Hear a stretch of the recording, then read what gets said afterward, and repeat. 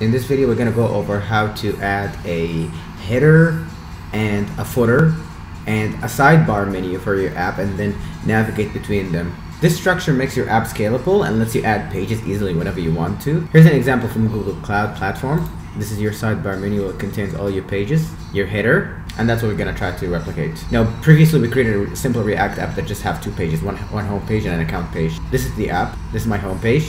I click on account and it will take me to the account page. And then what we're going to try to create looks like this. This right here is what we're trying to do. This is my website. This is my home page. And I have a header and I have a footer for my page, just like a legit website. Over here I have a side menu that let me navigate between pages. So if I click on account, it takes me to account.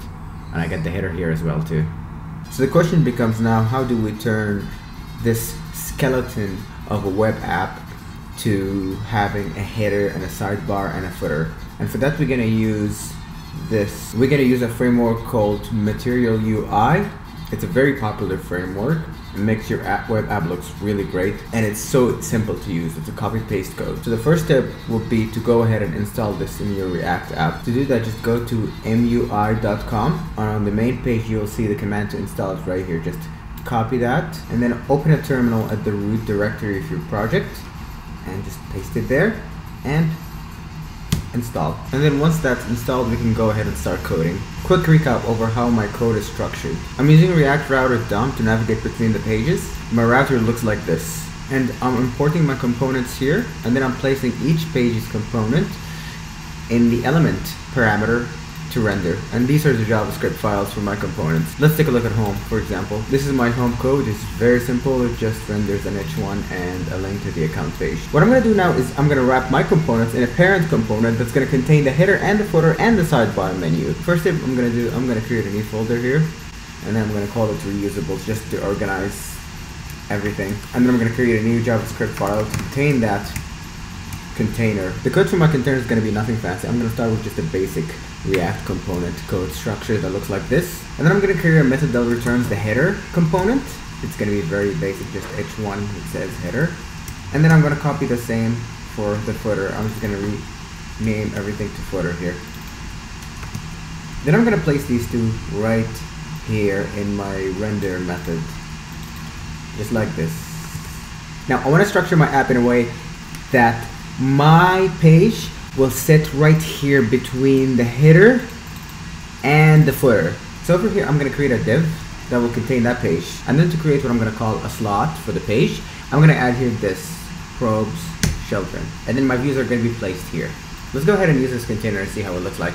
I'm going to go back to my index JavaScript file, and then I'm going to import my container right here. Then I'm going to wrap my pages with that container by just taking my pages component and then placing it inside the container like this. Let's do the same thing for account. Now let's see how that looks like. You can see now in my web app that the header and the footer are always showing up now with any page. Now we just gotta make them look like actual web components. Alright, we're back. Don't mind the haircut or the headphones. I'm trying out the earpods because the microphone is not the best. Hopefully the voice quality is better now. Okay, so we were going to make our header and footer look better than this. This is nothing right now. And to see how we're gonna do that, we're gonna go back to the Material UI website, and then we're gonna go to docs, and then we're gonna go to the components. And then this framework has this component called AppBar that will let us create a beautiful header for our website. This is the AppBar component. Here is a basic example of the AppBar. When you click to see the code, you're going to see a lot of stuff in here that might be confusing at first, but we're just going to take the basic thing, which is just the AppBar component and the toolbar component, and implement it in our app. So back to our container. So the first thing you want to do is you want to just import the things that you're going to need to use for now, and then we're going to go ahead and implement it in our header. And that would look like this. Let's see the result. Cool, now our header looks much nicer. The button doesn't do anything yet. My home page is right here in the middle still, and this is the footer. So now let's fix the footer. Let's go take a look at the footer method. For the footer, you don't need anything fancy. Let's just change this to toolbar and give it some height and background color. So let's see how that looks like. So it's right here because the home page is small and doesn't have any content. To fix that, let's go back to our render function. Here, I'm back to the render function. Over here, I'm just going to add a height for my view. I'm gonna set my view height to be the full page by setting it to 100 VH. Let's see how that looks like. Cool, now the page layout makes more sense. But back to the footer. I want to add more content here. I want to add links to other pages in the footer. So let's go back to the footer method. Back to the footer method. Instead of having a header component here, I'm going to remove this. And then I'm going to replace it with a list of links. This is an ordered list of links. This is a link to homepage, and this is a link to account page. Save this and see the result. Back to the web app. The links look good. If I click on this, it will take me to the account page. If I click on home, it will take me to the home page. Cool. So that's for the footer. We're done with the footer. Footer is done, the header is done, and now we're gonna do the most important part in this web app, which is the sidebar menu. It's gonna have buttons inside it that lets us navigate between the pages conveniently. To create that, we're gonna go back to using Material UI again. Back to Material UI. Material UI has this component called Drawer right here. This is the Drawer component. This is the component that's gonna let you create that sidebar menu. Here's the demo of it. You click on left, it's gonna show up from the left side. Very cool. That's what we're gonna create. This is the code, but in my opinion, this is too much and confusing. We're gonna try to simplify that, make it much more simple than this. But we will need from here the drawer component, list item, and list item text. Back to the code. Of course, like always, the first thing you're gonna do is you're gonna import those components. Then you need to add a state over here that will control whether that menu is open or not. I'm gonna call it menu open, and I'm gonna set it initially to false. Now I'll make it such that when the user clicks on this button over here, it will set that state variable to true and open the sidebar menu. Let's go back to the code. We're back to the code. Here under our header component, we're gonna go to that icon button from before, and over here we're just gonna add this line, which just says when the user clicks on the icon button, it changes the menu open state variable to true. Now we actually need to create the method that's gonna render that sidebar, and this is it right here. I'm gonna have it return the drawer, and I need to use that state variable that I just implemented in that drawer. So I'll just set the open parameter to this state menu open.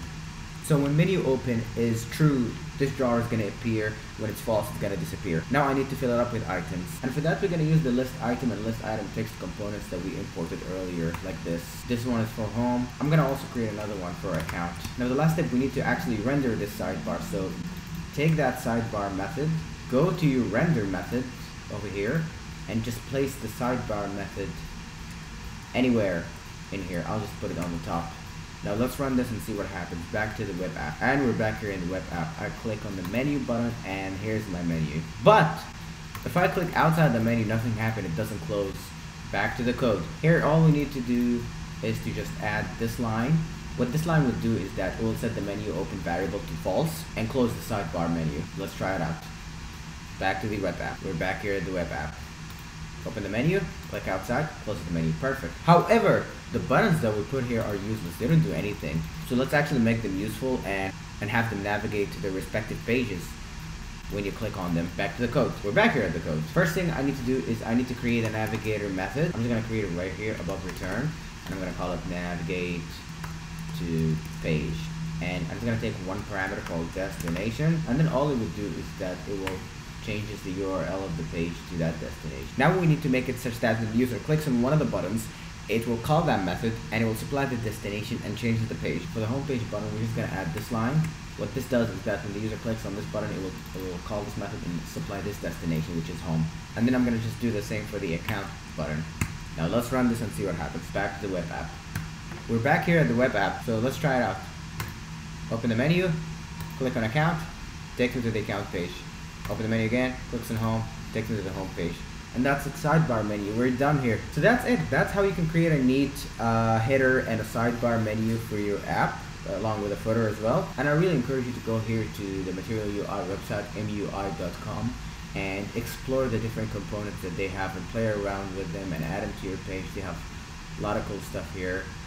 They have a component for everything that will make your life easier and make your app looks better. So that's it. If you have any comments, let me know in the comment section. If you'd like access to the full source code of this React project, subscribe to my Patreon. That's where I post the source code for all of my videos, and it supports the channel as well.